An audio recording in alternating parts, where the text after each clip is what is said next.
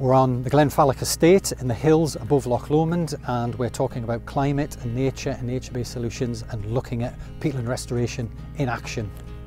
So nature-based solutions are an approach to how you use the natural environment to help us tackle climate change, tackle the climate emergency. So nature, through soils and forests and vegetation, lock up carbon, and carbon and other greenhouse gases are the things that cause global warming through climate change. Everybody needs to understand that what happens on our hills affects us all. So peatlands form as plant vegetation slowly dies, and rather than decomposing over time, it stores this big wet sponge that's full of carbon and other greenhouse gases. One of the critical things about peatland though is that if peatland is drained or damaged, basically has the kind of top vegetation scalped off it, it starts releasing that carbon and those other greenhouse gases into the atmosphere. So eroded or damaged peatland is effectively contributing towards climate change and the climate emergency.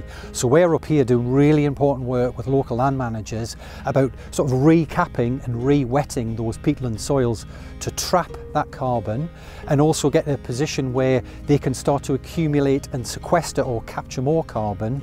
I'm David Lowes, I'm one of the partners of Glenfalloch. Well, there are several benefits. One is obviously managing the water flow. One is reinstating and improving the habitat, and of course storing carbon. And so it was frankly a no-brainer to get involved and embrace it, and we have done. Healthy woodlands and healthy peatlands help mitigate the impact of flooding events, particularly really devastating flood events. This is sort of multi-generational project work where the work we lay down today, the small saplings that might be planted into the soil or the peatland restoration, might actually only be realised in their full glory in 2-3 generations' time, which is quite an amazing legacy to work within.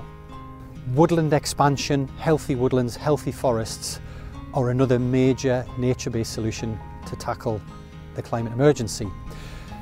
And critically important though, native woodlands particularly are so important for our wildlife. I mean, they produce oxygen, they support thousands of species, they're beautiful places for people to enjoy. So Glenfinglas sits in the heart of the Great Trossachs Forest National Nature Reserve and within Loch Lomond at Trossachs National Park.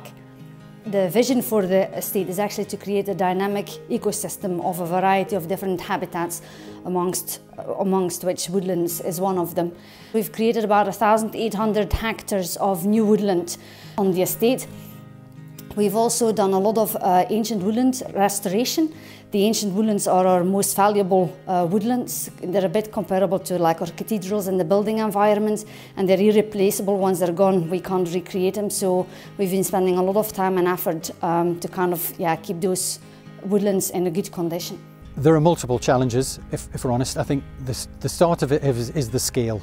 We know that we need to act quickly and that we haven't got, I suppose, a huge amount of time in terms of if we're to change the direction of global warming, certainly.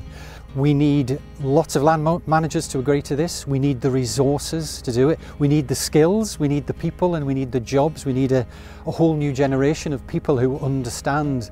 The future really, I think, looks good in terms of us being able to make a decent contribution to the climate emergency.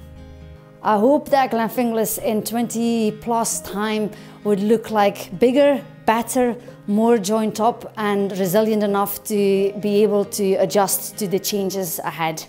Restoring thousands of hectares of peatland, allowing thousands of hectares of woodland and forest to expand, and renaturalising our rivers and managing our flooding is the challenge of our generation, I suppose. So, you know, it needs to be our legacy. It's a really exciting time, but we've got a very, very big job to do.